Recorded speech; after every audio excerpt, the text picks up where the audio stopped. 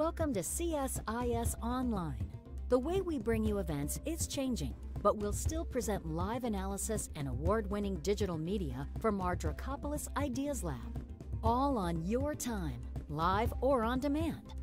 This is CSIS Online.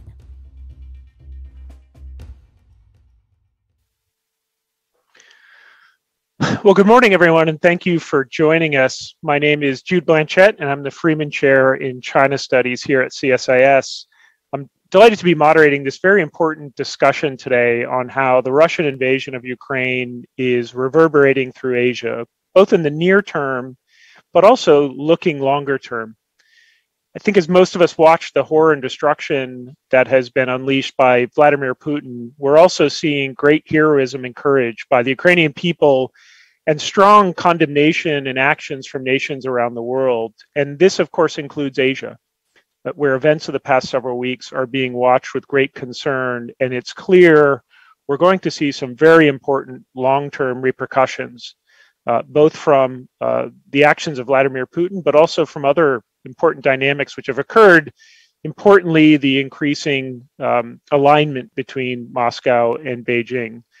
There's a lot to unpack here, ranging from how allies and partners are responding to Beijing's calculations and how they might be shifting vis-a-vis Taiwan, thinking about foreign policy in India. This is really momentous times, and I'm delighted to be joined by three of my colleagues, all of whom bring just extraordinary expertise to the discussion today. They are, in alphabetical order, Charlie Dell, who holds the Australia chair here at CSIS, Bonnie Lin, the director of the China Power Project, and Rick Rosso, who's the Wadhwani chair in US-India Policy Studies. We've got a lot to get through, so I want to get right into it. Before we start, just a very brief logistics note. I'm going to be moderating a discussion for probably 40 minutes or so, and then we'll keep the remaining 15 minutes, if possible, for Q&A. I would invite everyone who's watching, if you have a question, you can ask that at any time. Please go to csis.org, click the events page, and look for the specific events page for our discussion today. You'll see a button marked Ask Live Question. Please send that through. Those are being sent to me in real time, and as we approach the Q&A period, I will start posing these to my colleagues. So with that, let's get right into it. I want to direct the first question to Bonnie. You had a recent commentary up on CSIS where you wrote that if Xi Jinping did indeed have advance warning of the Russian invasion, and let me quote here, China's decision to deepen relations with Russia showcases Beijing's willingness to take substantial risk, and that Xi Jinping likely has a pessimistic view of China's relations with the West. Xi could also have a larger appetite for military adventurism, particularly in the Indo-Pacific. You caveat that by saying we don't know what Xi Jinping knew when he knew it. We don't know what was spoken during that February 4th meeting versus Xi and Putin. But nonetheless, I wonder if you could unpack that statement. How do you see events in Ukraine impacting Beijing's own thinking about the use of force in the Indo-Pacific? And I think specifically, most of us are watching Taiwan very carefully. Thank you very much, Jude. It's really great to join you as well as Rick and Charlie on this panel. In terms of the sentence you just quoted, so my personal thinking is that there seems to be more and more evidence suggesting that she may have not known. So, for example, how slow China has been to evacuate its citizens and the switching guidance that China has provided for its citizens. First saying, please show the Chinese flag, and then saying, please don't show the Chinese flag. And now how some of China's citizens have been targeted. I think there are at least reports of at least one Chinese citizen being killed in Ukraine. So when I look at what's happening in Ukraine, my main concern is that the increasing linkages between Ukraine and Taiwan is increasing the perception that Taiwan will be next. And there, of course, are a number of reasons why this is a good parallel, but I want to actually spend the bulk of my time discussing why there are potential lessons learned China could take from Ukraine that would actually discourage China from taking a significant adventure against Taiwan and also some of the factors that may constrain China from using force against Taiwan in the near future. So let me quickly point out what folks have been saying are the parallels. And this includes the fact that both Taiwan and Ukraine face more powerful and aggressive neighbors. As you mentioned, due to the growing China-Russia ties, but also concerns that the Russian invasion in Ukraine could encourage China to do the same against Taiwan, or at least increase aggression against Taiwan. Some of the main reasons that folks cite as why this could happen in the near term are that China may see the United States and Europe preoccupied in Ukraine, and that could provide space for China to escalate against Taiwan.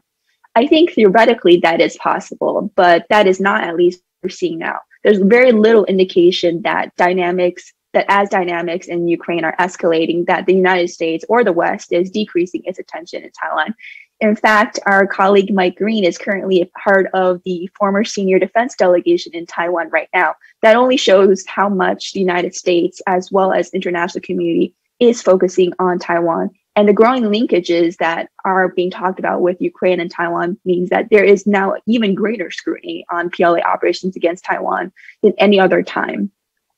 I do want to focus on some of the potential lessons learned China could take from Ukraine. And I know it's still very early to assess these lessons learned, but I think there are 3 lessons learned that could actually give China more pause when thinking about any major use of military force, particularly with respect to Taiwan. The first is looking at assessments of international unity and support for what's happening in Ukraine.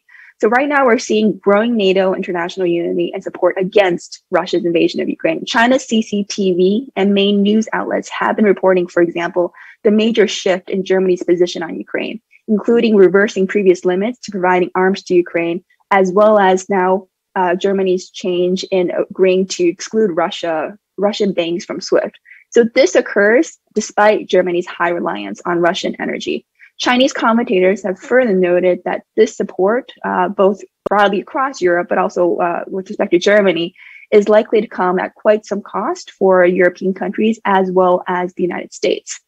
So when you put this in the context of how China looks at its periphery, one of the main arguments that Chinese analysts have made is, as China's economic and political power has grown, Chinese analysts believe that growing economic reliance on China should constrain the options of other countries to side with the United States or side against China. But what we're seeing in Ukraine is the opposite, right? We're not seeing that European reliance on Russian energy is causing Europe to stay on the sidelines. In fact, what we're seeing is that Europe is becoming more unified. This should at least introduce some uncertainty when China thinks about how countries position themselves during peacetime versus how countries' positions may change in a crisis or a conflict. The second potential lesson learned I want to point out is related to the role of intelligence and information in shaping conflicts. So what's been quite unique in this conflict has been how much the United States has used intelligence to shape the environment, even prior to the outbreak of conflict. We've seen an unprecedented rate of declassification of US intelligence to share that early on with not only US allies and partners, but in this case also China, regarding Russian intentions, but also military activities targeted at Ukraine. In many ways, this fast sharing of intelligence has allowed the United States to build a coalition to oppose Russian aggression even before it began. It allowed us to provide arms as well as support to the Ukrainian forces. So if you contrast this with Chinese assessments of Ukraine, we don't know for sure how Beijing assessed this, but we do seem to see from the public messaging that Beijing didn't believe that Russia was going to go into Ukraine. And even after, on the eve of Russia's beginning of its special military operation in Ukraine, there were still many in Beijing saying that Russia would not go into Kyiv. Right. So it seems like, at least publicly, many Chinese assessments were wrong. So when China looks at this, or when China looks at this, it should at least question, how good is US intelligence? And when it comes to its periphery, China should at least question, to what extent does US intelligence have, to what extent does US intelligence also have this level of fidelity with respect to Chinese military intentions and capabilities? And if China were to engage in a similar large-scale operation, could China successfully hide its preparations for it? Or is what is playing out in Ukraine showing that China may not be able to hide it anywhere as close to what it thinks it could do? A third potential lesson learned is the difficulties of a rapid invasion of any other region or territory. So in many ways, the Russian land invasion of Ukraine is a much simpler military goal, a task, than a Chinese amphibious invasion of Taiwan, which is separated from mainland China with the Taiwan Strait, which is a 100-mile body of water. The Russian military also has significantly more experience, at least recently, in conflicts than the PLA. So what we're seeing in Ukraine is that there's a significant flow of arms to Ukraine from NATO and Europe, as well as the United States. And during the conflict, there was significant resistance from Ukraine against the Russian force. At the same time, we're also seeing that right now, as of now, Russian troops are facing logistical challenges. There are shortages of food and fuel, and some Russian troops are already losing morale. It hasn't even been that long since the beginning of the Russian invasion. We're seeing that the Russian attempt to execute a rapid invasion and to minimize civilian casualties is much harder than what Moscow envisioned. Even if Russia takes Kyiv, there remains a possibility that Ukrainian forces could form an insurgent force to challenge Moscow's hold and influence longer term. So when you look at this from China's perspective and put it in the context of Taiwan, given that Taiwan will be a more difficult problem set, a Taiwan invasion will be much more difficult, and that the PLA has much less recent military experience than Russia, this should actually give China a significant pause as well as significant re-questioning of its military plans for Taiwan. I know I'm running a little bit over, but let me also quickly point out 3 other constraining factors on how China might think about use of potential military force, large-scale force in the near term. The first factor has been discussed quite a bit in the media, and that's the upcoming 20th Party Congress, and how Xi Jinping likely does not want to take major risks prior to that. And any major conflict or major military operation will incur significant risk. So I'm not going to elaborate on that. The second factor, which I think has not been discussed as much, relates to China's growing relationship with Russia. And what we're seeing now, which is China trying to distance itself from the Russian invasion of Ukraine. So despite the fact that China still wants to maintain and in some ways deepen its ties with Russia, China does not want to be associated with the Russian aggression in Ukraine and has taken great pains to try to create some distance, particularly on the military side. But if China was to engage in a major military operation anywhere more than Indo-Pacific, it will be perceived by the international community as China creating a second front war to help Russia, regardless what causes China to use military force. So I think in that respect, China will be somewhat cautious in trying to at least start a conflict or use major military force while the Ukraine crisis is ongoing. The third major constraining factor is that we're seeing the rise in prices of key commodities such as oil, gas, and food. They're soaring now, and China has been for some time trying to build up more of a reserve on these commodities to sustain its economic growth, but also to maintain social stability. These same commodities are what are needed to fuel a war, right? So if you think about a conflict or major military operation now, China would then be diverting these key resources that are critical to its domestic population's economy to a wartime effort. Right now, that doesn't seem to be the best situation for China to do that now, but maybe if China can wait the Ukraine conflict out, it's possible that Chinese analysts could assess that it would be in a better position later on to engage in more military operations. So I know I've run over, so let me wrap up here. Thank you, Jude. Great, thanks, Bunny. Those are really, really excellent comments. And as you were speaking, I was thinking another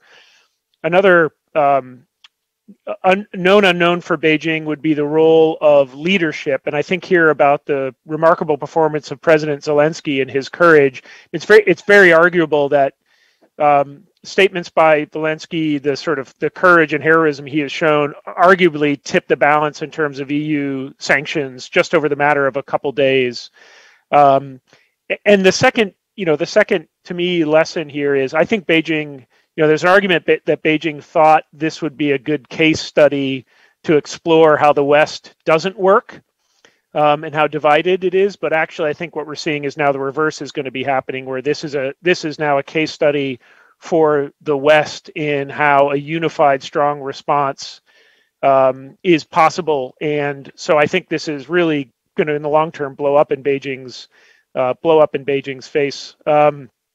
So, but again, a lot of this remains to be seen and will depend on how things play out over, as you say, over the next sort of hours, days, weeks, and months. Rick, let me turn to you if I can, and if I can also quote from a recent commentary that you penned, which I thought was really excellent in thinking about the role of India here. You wrote, quote, India has managed to maintain close relations with Russia while dramatically improving strategic ties with the United States. Russia's invasion of Ukraine has made this position hard to maintain. I wonder if you could likewise unpack that statement and give us a sense of what the discussion in New Delhi is right now. They're abstaining from, or they have abstained from the votes at the UN Security Council. So on the surface, it would seem like the non-aligned position of India is holding firm. But how do you see this playing out in the days, weeks, and months ahead? Well, non-alignment certainly still remains the name of the game in Delhi, with the exception of most anything we put on the table vis-a-vis China. India avoiding taking a hard line on Russia, it's not terribly surprising. I think, when you see a lot of the pressure that the world's been trying to mount on India, for instance, calls for supporting democracy.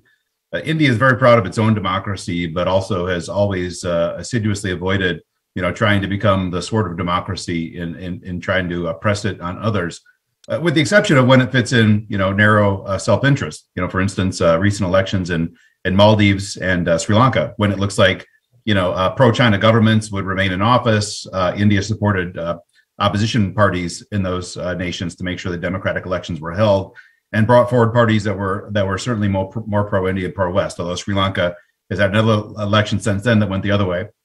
So supporting democracy when it suits it, but not as an ultimatum for every country around the world at all times. India's position on the Ukraine invasion has also evolved incrementally, even in the days since the invasion began. Originally calling for a ceasefire. Now, the language a little more forward-leaning and talking about making sure that territorial integrity is maintained. And you may see it evolve further, but it's not an easy choice for the reasons that I'll kind of lay out here. And all this about India's disinterest in taking a hard line, of course, is all the more visible, as you rightly point out, having one of the rotating seats on the UN Security Council. You can't sort of hide behind others' actions. It's become very visible. And by some of what I read and some of the things I'm getting in my Twitter feed, you almost would expect that Indian troops were actually joining Russian troops in the invasion or something, which of course is pretty far from the truth. But why is this a hard choice for India? It'll directly impact India's own national security in a couple of important ways. But first, let me talk about what you're going to hear. You'll hear about India talking about its long historical ties with Russia.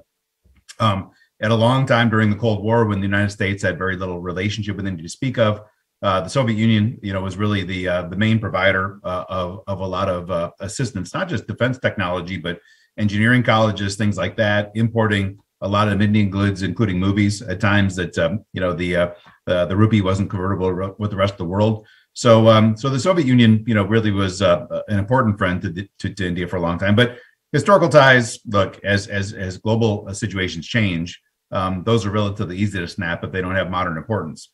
The second thing that you'll hear in India, which is the rhetoric that certainly Russia has been trying to promote, and you do hear it echoed in Delhi, is Ukraine's dalliance with NATO and NATO's press, a lot of that rhetoric that we basically caused this for ourselves by trying to press a lot of Eastern European countries to shift west. And so, we know that these countries wanted to go west because they're worried about things like invasion. So, those are the two things that you hear: historical ties and Ukraine's dalliance with the West and with NATO. But there's a lot more concrete reasons, two in particular, where India has to balance, the promotion of democracy in other countries versus its own national security. This historical ties with the Soviet Union meant that today, India's military is comprised heavily of Russian equipment, and they rely on Russian spares, not just new acquisitions, but Russian spares. A number I saw recently, about $2 billion a year, is what India spends simply in spares for the military equipment that India has right now. India has actually lost territory to China in the last couple of years, and also attempted to defend Bhutan's territory by major territorial grabs by China. And India's ability to maintain, a defensive posture and military readiness today is unfortunately very reliant on Russian equipment and Russia imports of spares to keep things moving and operational. So India's own national security today, at a time that you actually have had soldiers dying in the line of combat with China, mostly rocks and sticks and bad weather and things like that, but they're at the front lines, is unfortunately heavily reliant on Russian equipment. And that is hard for Indian policymakers to ignore for obvious reasons. Second, think of the moment that the invasion was launched and who was sitting with President Putin in Russia. It was the Prime Minister of Pakistan, Imran Khan. And the other thing that India really is concerned about, would Russia potentially open up the kitty on sharing advanced defense technology to India's major rival, Pakistan, with which they fought 3 wars? That is a real threat to India. And if India feels that maintaining a decent relationship with Moscow gives them a bit of say in potentially being able to slow or block potential export of technologies to the country with which India, continues to have every couple of years real military flare-ups, Pakistan has no hope of ever gaining a numerical advantage, but Russia could help them gain a technological advantage in terms of a military confrontation. So both China and Pakistan are 2 incredibly important considerations for India. And again, unfortunately, and I think India would certainly prefer that they'd made different options earlier and have different choices right now. But their ability to maintain military posture versus these 2 relies very heavily on Russia. Now, that being said, you can make a good case as to why India has so far maintained a position that is certainly less hardline than we'd like. But India may face real repercussions for this. One thing in particular is really kind of burning down the highway towards us right now. The potential application of U.S. sanctions against India for buying Russian military equipment, in this instance, particularly the S-400 Triumph missile defense system. News reports indicate that India has already received a first of the missile defense kits, and that Ministry of Defense officials have told media that could be April by the time that they're first set up. And as we saw with Turkey, once they become operational or being tested, that may be the point at which sanctions under the Countering American Adversaries Through Sanctions Act would have to be introduced. There is a narrow waiver provision. And, I think by and large, when you see U.S.-India relations and minister meetings and head of state meetings, kind of showed there was some intent not to blow up the relationship through the application of sanctions. But, now with this additional complexity of Russia's invasion of Ukraine and the fact that sanctions are being compounded, not relaxed, giving out waivers, it just seems a little bit more difficult than it would have been, just a couple of months ago. So we do have a very, very specific threat that I think kind of sits on the horizon. So India has self-interested reasons, protection of its own national security against its 2 great rivals, as to why it wanted to maintain a decent relationship. But there's one major threat, which is the application of U.S. sanctions, which could really derail what has been, as you point out in the opening, a promising change in trajectory in U.S.-India relations. I'll leave it at that. Thanks, Jude. Great, wonderful. Thanks, Rick. Really great remarks. And I want to, once we get to the back of the conversation, I want to circle back around and ask you about how, over the longer term trajectory, a potential deepening of relations between Moscow and Beijing might affect New Delhi's calculations over the long term. But let me now turn it over to Charlie. I wanted to ask how events are reverberating through allies in the Indo-Pacific. So can you give us an overview, making an arc from Tokyo all the way to Canberra, and let us know, first question is just what are the immediate responses and what are some of the immediate discussions that you're hearing about? Yeah, absolutely. Thanks, Jude, and thanks for pulling together what has been a really terrific conversation so far. I've learned a lot from both Bonnie and Rick here. Look, there have been major geopolitical implications to Russia's unprovoked invasion of Ukraine, and we're seeing drastic shifts in multiple countries' national security. This is obviously more profound in Europe than it is in Asia to date, but it's important to note that there's significant movement there as well. But look, I know you'd like me to kind of arc from Tokyo down to Canberra and hit everything in between, but actually I'd like to start in Europe, just a really quick overview, because everyone in the region is watching what is happening there, as Bonnie was talking about. And look what's happened just over the last couple of days, right? Germany, a revolution in their national security thinking. Defense budget over 2% of their GDP, pledging more than $100 billion euros.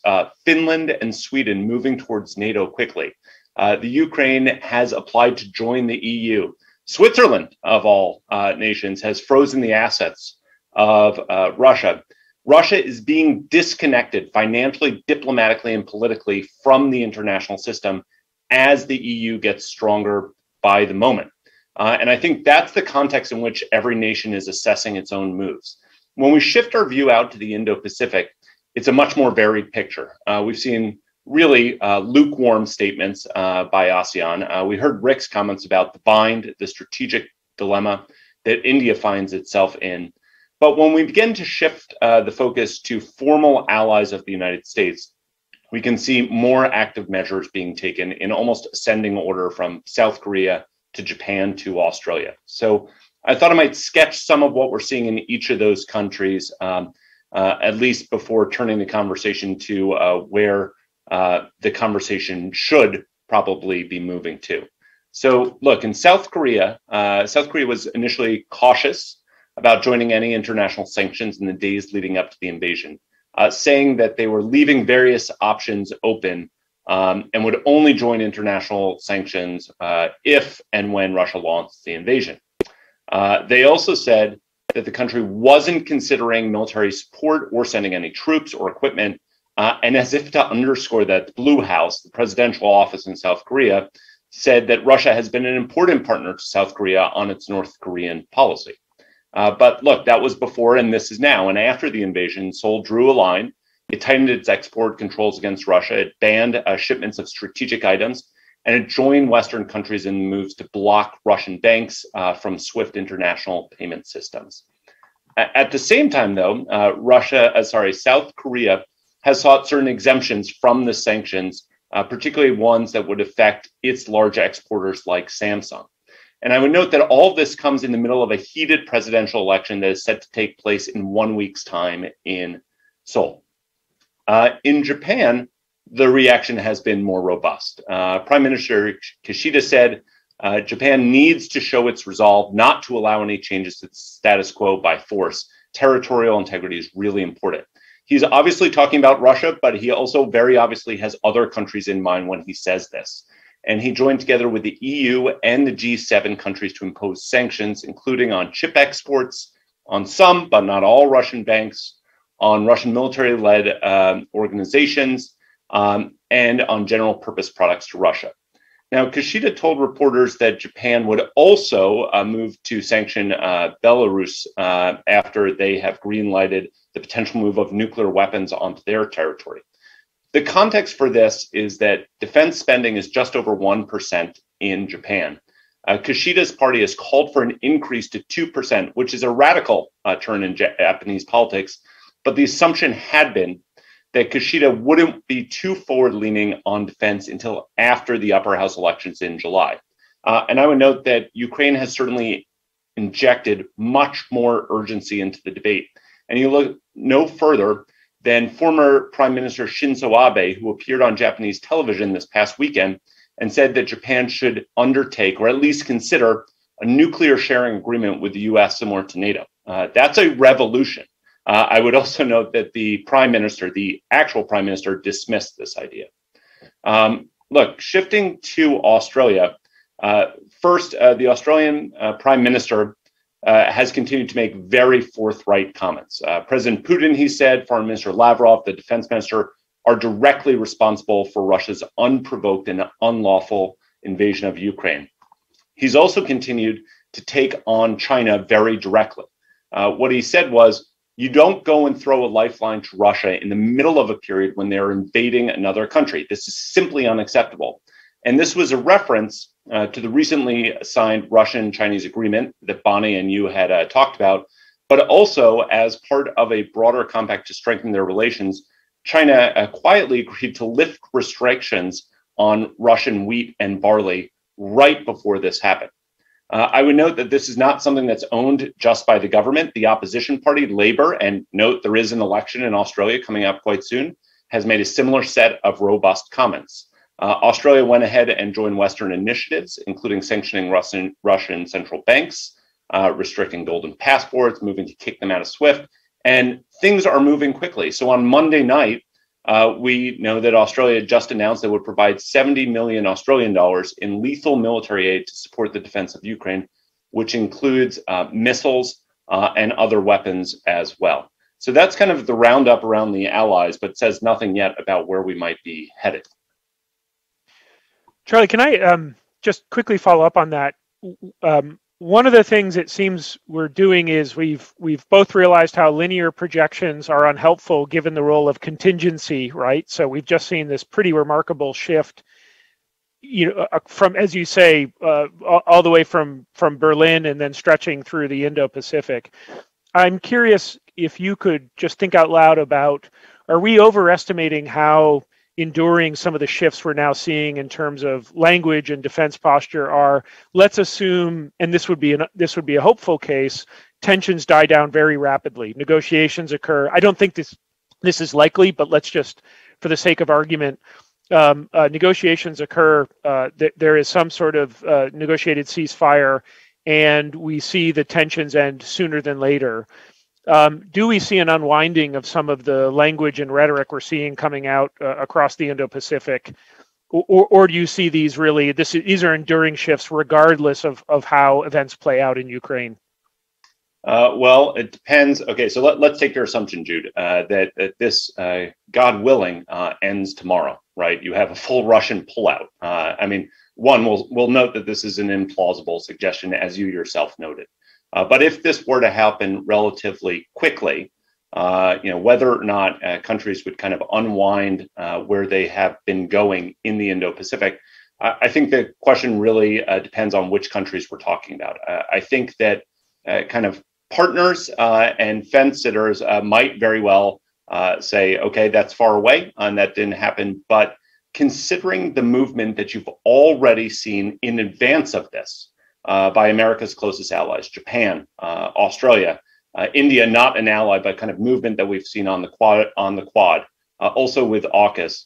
I actually think that this, the timeline of what happens in Ukraine has no effect on what's happening. And in fact, what has already happened in Ukraine, I actually think turbocharges efforts that are underway. Bonnie made a couple of really interesting points about lessons learned. I've been thinking about this too, right? It is obviously premature to render judgments about kind of the efficacy of what has happened in Ukraine and in Europe. But I don't think it's premature to begin speculating about what this model of surprising solidarity, surprisingly robust solidarity actually means in other parts of the world, and more specifically in the Indo-Pacific. And I actually think that what we've seen is the fuzzy outline, the hazy outline of a template that now needs to be built upon, needs to be sharpened further, and needs to be oriented towards the Indo-Pacific. Bonnie talked about, again, I actually think you're already seeing elements of this, right? So countering Russian moves in disinformation, staying ahead of the intelligence flow. That's very clear application in the Indo-Pacific, particularly when we're talking about, Beijing's use and mobilization of military and paramilitary units. It's endemic interference in other countries' domestic affairs, and its flagrant violations of international law. I think that this is, the spark that might turbocharge U.S. and others on that. I would note too, the punitive sanctions that we saw. These take a long time to coordinate. And if I were sitting in Canberra, in Tokyo, in Seoul, and elsewhere, I would be getting out my pencil, sharpening them, and beginning to make a list of which ones would bite, which ones kind of get you up the escalation ladder from there. You can also think that with the cutoff or the potential cutoff of critical materials like energy, like gas, that Russia has threatened and actually impacted Europe with, you can bet that there's going to be a turbocharge now to begin to stockpile critical materials. The other two ones that I just note here is that we have seen the West rushing to give defensive weapons to the Ukrainians themselves. We're beginning to talk about which supply lines will they take in there. Well, when we talk about Taiwan, frankly, when we talk about the Philippines or Vietnam, the question is, how much can these efforts be accelerated within those own countries, and how much can other countries help them get those weapons now. And then the final point I would just make is you've seen the allies kind of rushing to shore up NATO's flank. That's what President Biden talked about in the State of the Union. You've seen multiple countries, Spain, Europe, the Baltics, everyone going in there, right, to make sure that this doesn't spill over.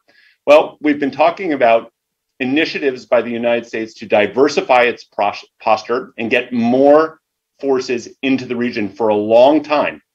Strikes me as now would be the time to begin moving on that. And frankly, for Japan and Australia also to begin to accelerate their efforts, Australia into the Northern Territories, Japan across the Southern Islands at this point. Thanks, Charlie. Those are great points. And just as I was listening to you give that really good analysis, it is just striking that I think you could find commentaries from just a week ago, saying that really Putin and Xi Jinping had won the post-Cold War. And just in the matter of a short week, how wrong-headed those commentaries seem. And this is one of those unanticipated, just remarkable resiliency and cohesion amongst, I think, the United States, Europe, and allies across the world that I agree. I think irrespective, and as you say, God willing, we see a wind down of the tensions soon. Something very important has just shifted in the international order that will endure. And one of them, another unanticipated for me, which I think will endure beyond. Certainly beyond the tensions in Ukraine, is thinking about China and risk calculations. To Bonnie's point, while I agree there should be, Bonnie laid out the lessons Xi Jinping should be learning. I think one of the things I now can't say in good conscience, which I would have up until, let's say, a week ago, is the risk calculations which Putin should have been factoring in when thinking about why an invasion did not make sense clearly weren't enough to deter him from invading. So I think my normal, cool risk calculation for why an invasion does not make any sense for Xi Jinping, I think I now have to pause on that, because we have just seen a leader who, up until a week ago, we thought was a shrewd master strategist playing 3D chess, and for who decades had been playing a poor hand very, very well, suddenly showed that being isolated, after 2 years of COVID, alone in the tower keep with a very small circle of advisors, with a set of grievances against the West, with a deep-seated conspiratorial historical narrative about territory on his periphery, and a view towards a nation state which he believed did not have any right to exist. There are some very, very eerie parallels in thinking about China. So I don't think this happens tomorrow. But I do think we all have to recalibrate our analytical framework here to, in light of events that we've just seen. But that being said, I think Bonnie's important set of lessons learned should be, from just even a regime preservation standpoint, should be how Xi Jinping is filtering this. I just have deep concerns about how much of this, his ability to filter. And Bonnie, I want to come back to that in a minute, but let me now just, and we're doing well on time, so I think I've got space to get through a quick lightning round here of questions I have to ask, and then we'll open it up. We've got some really great questions coming in. But Charlie, you had quickly referenced the Quad. Let me go around the horn and ask about impacts on the Quad here. There's been a bubbling discussion for a while about, do we need an Indo-Pacific NATO? I'm just curious about some of the long-term repercussions here, and maybe tying this to thinking about China and China's ambitions and potential risk appetite. Let me go Bonnie, Rick, and then back to you, Charlie. How do you see this events that are playing out right now reverberating or affecting discussions in the Quad in the near term? But really importantly, does this augur a potential direction change or renewed sense of purpose for the Quad, one that we were already seeing building in intensity just over the past couple of years? I guess if I was to place myself in Beijing's shoes, Beijing probably should be more concerned that the Quad may have more of a military dimension moving forward. As Rick highlighted, right, one of the major shifts we should see is India recalibrating its position. And Beijing is well aware that in the past, one of the major hurdles with the Quad moving forward, and particularly having more of a military dimension, has been the limits, for example, coming from India's end. So as Beijing watches the dynamics, if I was in Beijing, I would be quite concerned with where the Quad could go. Let me just follow up really, really quickly on your point about the lessons learned, the comparisons between Ukraine and Taiwan. So I think one major difference that has not been highlighted as well in some of our previous discussion was it was clear to both the Russians and the Chinese. Maybe I'm saying clear now that we're looking back, but I think we did message that we are not. When I say we, I mean United States and India are not sending forces into Ukraine. That's not what China is assuming in Taiwan. China is assuming, and all of its planning is assuming, that the United States will intervene. So that creates a different calculation on Beijing's end, right? Because from Ukraine's perspective, the main punishment is on the economic political side. But from Taiwan, it will be not only the economic and political punishment, but it will also be the direct military intervention. That should have if the assessment that Beijing takes from Ukraine is that political economic punishment by itself is already quite significant. You factor in the military intervention, it should be even a more deterrent for how Beijing looks at Taiwan. Yeah, great point. Rick, over to you. Well, a couple of things. I think that the Quad's gathering is for a different reason than Russia. And so if you have a summit, you have a program, an event, a head of state summit that's expected in just a couple of months, I don't expect this is going to cloud the waters to any dramatic effect. The Quad does sometimes, consider itself sort of this grouping of democracies, but also I do think that rhetoric too is likely to die down over time. If this is the organization that is going to be the counterweight to China, there are so many countries across the Indo-Pacific that are certainly not going to fit into this narrow box of a perfect democracy. So I do think over time too that you're going to see that rhetoric die down because Bangladesh hasn't had a democratic election, and it's one of the most populous countries on earth. Even Singapore, to some extent, Myanmar, if they ever pull out of the this military autocracy, there's a lot of swing states that are on democracy. So I suspect that rhetoric, which right now could be a little bit painful from India's intransigence on the invasion, I think will die down. But the main threat, is the disruption in the U.S.-India leg. If U.S.-India relations rupture because of concerns about India's lack of a stiffer position or the introduction of CAATSA sanctions, if there's a disrupt in U.S.-India, then that I think could be the most dangerous thing for the Quad. So the Quad on itself stands on its own. It's got a different mission, a different orientation. But if the bilateral relationship with the United States does suffer, then that could be, I think would potentially cause some issues with the Quad. Thanks, Rick. Charlie, any thoughts? Yeah, I find Rick's comments very compelling, very provocative, very concerning about the CAATSA sanctions that might come down the line and how this affects where India goes on the Quad, because that's an unknown. I would just say a couple things about the Quad. So first of all, there's public Quad and there's private Quad. Public Quad is about an affirmative, positive vision for the region that others want to buy into, that is clearly meant to counter China's Belt and Road Initiative, and that is meant to lift up the region and help connect it. That's not going to change. Private Quad is about countering China by the world's largest and most powerful maritime democracies. That's not going to change either. The critique that you've seen occasionally popping up of the Quad is that all the affirmative messaging, all the positive goodies that are potentially being doled out across Southeast Asia and the Pacific don't do a lot to deter China. They may or may not have an effect on Southeast Asia and the Pacific Island states in their orientation if more of them come online, but it doesn't do much by way of the deterrence equation.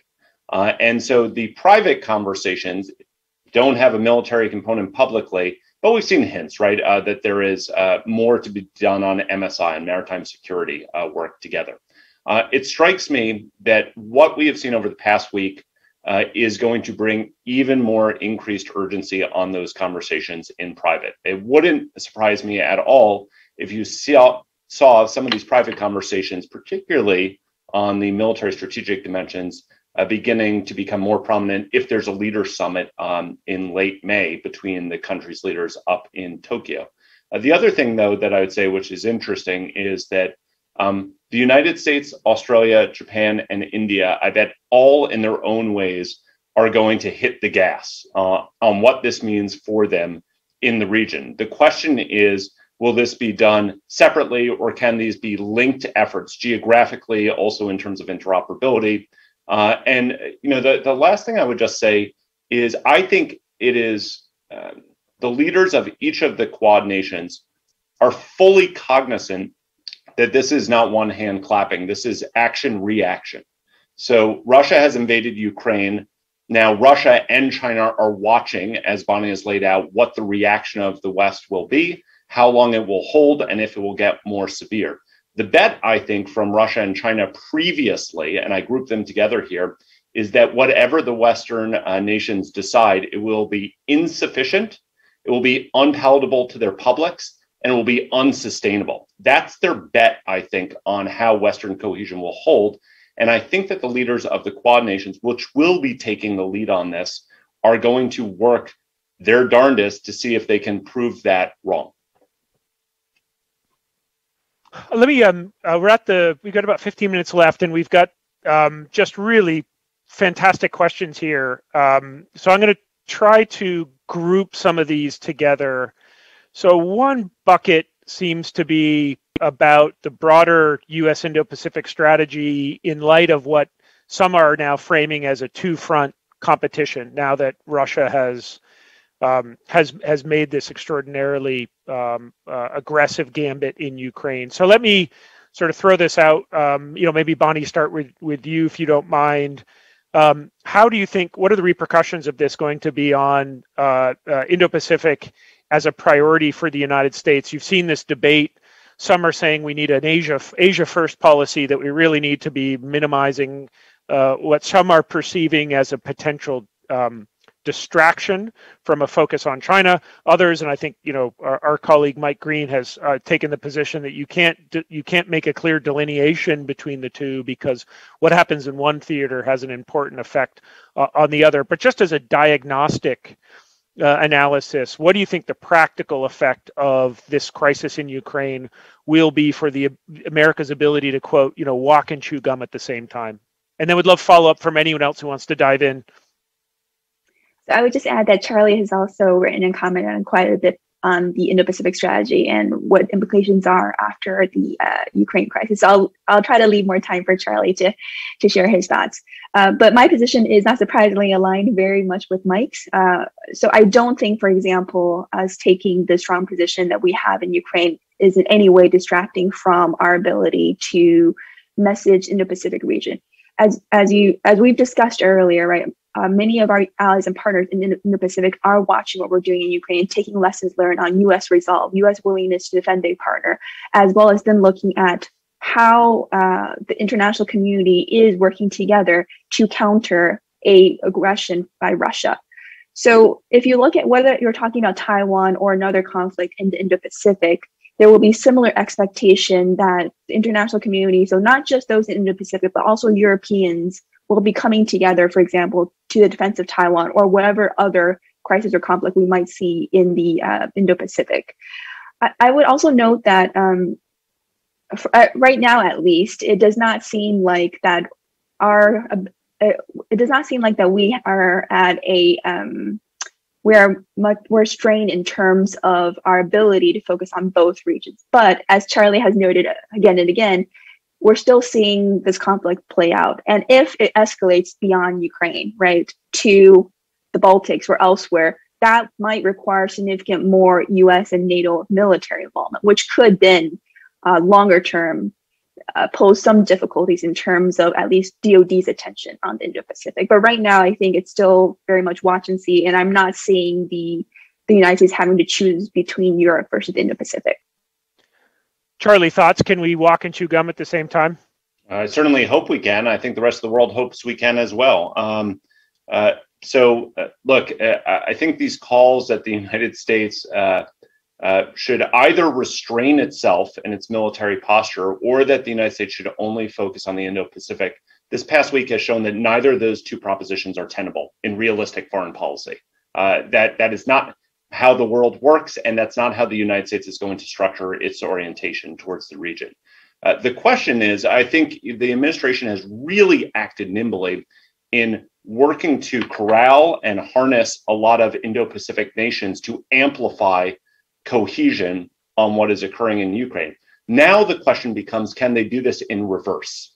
As everyone is focused on Ukraine, can they get Indo-Pacific nations working more closely together and eventually pull the Europeans there? I think the answer is yes, because we have seen over and over again, Bonnie's already hit this point, that if you kind of pull up your aggregate totals of what the West has versus what China has, it's actually not a competition, but getting that alignment is so challenging to do. So I would say the things that you really need to be looked for here are whether or not resources are more forthcoming than they have been on the good guys side of the equation here. And frankly, as these choices become more painful for democratic nations, whether or not we're able to endure a little bit more pain and a little bit less of the good resources that we would otherwise choose for ourselves. Thanks, Charlie. Yeah, and I think it's clear. I mean, first of all, I think the administration has just done an absolutely superb job. And I think especially if we're looking at I think a lot of people were expecting maybe an Afghanistan, 2.0, but I think it's just remarkable how well they've done here, both nimble, I think, working, helping other countries be out in the lead, while at the same time coordinating. The other thing too, I think the events of the past week have completely demolished the Asia first argument. And as Bonnie laid out, Beijing is watching events occur right now with great intensity. And we would have made our lives far more difficult in the Indo-Pacific if we had simply turned our back. And here's the other thing. I don't see how you can have an allies first position on China or competition with China as you turn your back on your allies in Europe and say, this is your problem. Oh, but we'd like you to show up in the Indo-Pacific when we need you in the coming years. Well, Rick, Jude, I think too, I mean, on that point and kind of reflecting a bit of what Charlie said, the sort of muscle and the things that we need to do in the two different theaters are very different, and there's not going to be a competition in a lot of areas for those resources. It feels sometimes to me like grass is always greener. The Europe folks say this attention to Europe or the attention to the Indo-Pacific, we're losing ground. And a lot of us that engage in the Indo-Pacific say the same thing. Like, why is there still so much senior level attention on the old fights in Europe? Russia's a declining threat, blah, blah, blah. Of course, really at the end of the day, it's our friends in Latin America and Africa that get the short end of the stick, for the most part in these things, which continue to get ignored as the bigger threats are in other markets. But you think about, Russia, if we really want to pinch Russia, it is blocking their ability to control markets through energy exports, which is something China is not necessarily going to be able to dominate. It is ground warfare with a lot of the neighbors there, land power. It is also defense exports to countries like India, where if, the United States can improve our ability to replace as the supplier of choice, then that reduces Russia's ability to influence some of those players that are in the middle. But with China, you're talking about sea power. You're talking about the ability to dominate critical technologies, the production and send, to neighboring countries, regional infrastructure.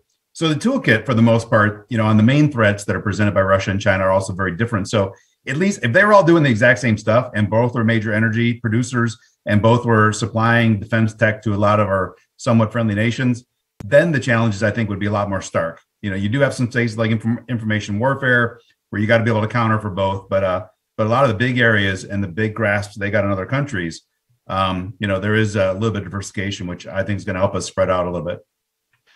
Rick, next question is coming right back to you. There's a large group of questions here. I think probably responding to your compelling analysis on where India stands and some of the not compelling enough, I guess, huh? So I think the questions that are coming in are basically saying, well, what can the U.S. and other countries in the West do to alleviate this tension between India, Russia, and then India and the United States / the West. So are there things the United States can do to plug the gap, whether that's arms sales, parts, supplies? What's your view on this? Well, I think so far, the proof points are India abstaining from, fairly meaningless votes at the UN Security Council, right? Not sanctions. They haven't stopped, physical moves against Russia. So far, fine. Give them a pass. I don't think that we should hold India some higher standard as long as they remain in the game on the other threat where we think India is a big player. If they do, cross that line and they begin blocking specific moves vis-a-vis Russia, votes on sanctions, things like that, things escalate, considerably. But I think for now, we got to play the long game. We got to understand that ultimately, for India too, this is a stark moment, even if they're not going to start waving their arms and saying, this is the day we break from Russia. You're unlikely to have anything quite so stark. But that, that change from zero buys of U.S. military equipment to 20 billion, which has happened just in the last 15 years, and diversifying to France and Israel and other countries, I'd be really shocked if we don't look back on this day, 10 years from now and say that it didn't trigger a much faster acceleration of the shift away. And I think we got to be prepared to play the long game. The relationship with India on security means is not about Russia. It never has been. As long as they don't block actions. And if you consider an empty UN Security Council vote on language that Russia's going to ignore anyways, or veto, they haven't stopped the move. And so I think, give them a pass unless they start actively blocking specific measures that would directly harm Russia and impinge its ability to conduct this war. Play the long game. I think it's still a pretty good bet, but it's going to take a lot of work, including dodging, obviously, the sanctions bullet that's heading directly at us. Questions coming in about where China goes from here. There seems to be a movements from Beijing now attempting, I think, in recognizing that its strategy is completely incoherent. It's now starting to move to position itself as potential peacemaker. We saw this in the Xi Jinping-Putin readout of their call last Friday, where Xi Jinping says you should negotiate, and Putin says we're willing to negotiate, and then subsequent comments coming out of the MFA and Wang Yi. So let me, Bonnie, let me direct this one to you. Beijing's role as potential peacemaker here makes strategic sense. I very much get it. How credible is this going to be, and does this augur a shift in Beijing's overall posture here to try to navigate through the rest of this crisis? So I'm not sure how credible it is, because Beijing so far has not been willing on the record to lay any blame on Russia at all, right? Even though Beijing is now characterizing what's happening in Ukraine as a conflict, no longer just a special military operation, we have not seen any political statements blaming Russia for it. All the statements have been equal responsibility in moving this forward and for negotiations. But to date, we haven't seen Beijing, at least publicly, assign sufficient blame. In terms of functioning as a peacemaker, I think what we would need to see is what is happening on the economic side, because I would guess many folks would see Beijing as not necessarily playing a neutral role if at the same time Beijing is advocating for negotiations. Beijing is still providing economic support for Russia. So Charlie mentioned Beijing's lifting of restrictions on wheat recently. There are now some reports from Bloomberg coming in terms of at least two major Chinese banks potentially limiting purchases of Russian commodities using dollar-denominated transfers, but it's unclear what's happening on the yuan side. And even then, it might just only be a short-term, temporary decrease in terms of Beijing's efforts on the economic side. So we'll need to watch that.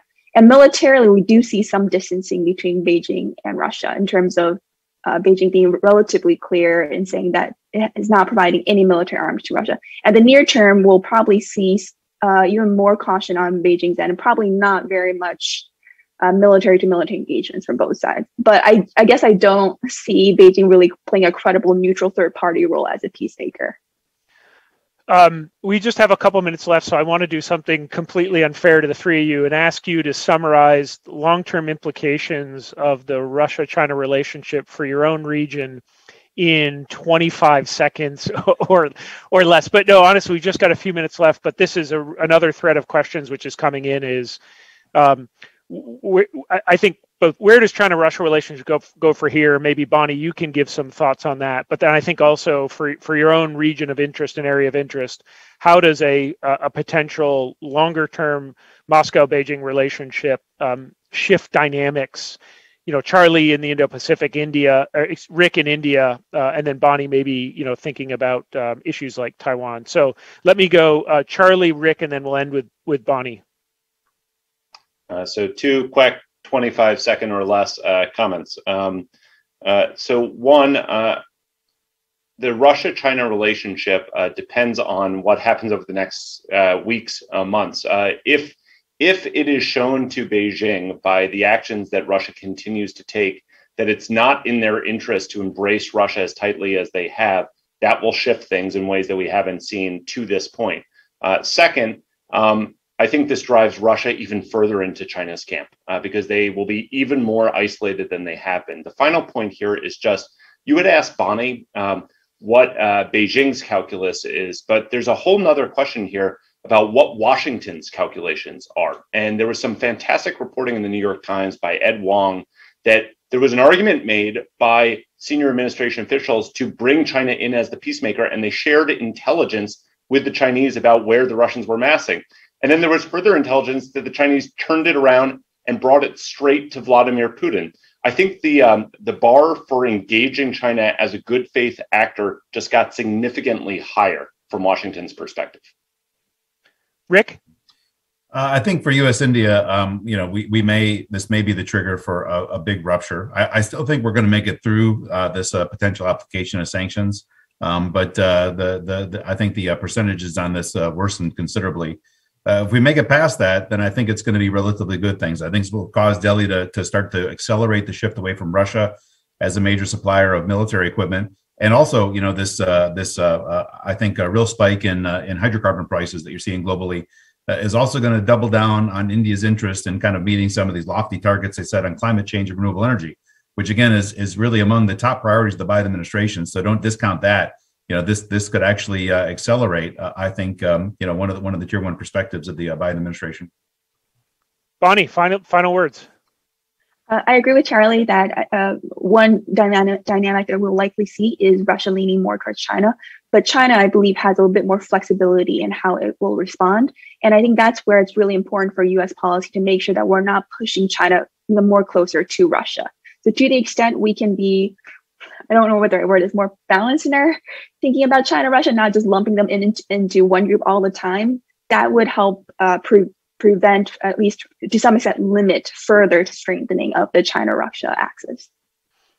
Yeah, although I have to say, a strengthened China-Russia axis is galvanizing some important side effects that I wouldn't mind seeing a few more of, to be honest. Thank you. This has just been really an excellent conversation, and I think we may want to do this every day for the next 6 months, given the pace of change. Yeah. But honestly, I think we should revisit this because, as we've seen, just how quickly events on the ground are shifting these big, just extraordinarily important geostrategic shifts across the world right now. I think everyone is aware that this is one of those seismic events that will be unpacking for years, if not decades, to come. So this is a first draft of history here, and couldn't have done it with three better analysts and colleagues. Thank you, everyone, for joining us. I have to also really thank the CSIS team who puts these events together and makes these look like we know what we're doing, when in fact there's just a lot of behind-the-scenes work from our colleagues who help organize this, just do the really fantastic graphics, get this out seamlessly. So we couldn't do this without them. So. Thanks, everyone. Have a great day, and please stay safe. Goodbye. Great, thanks.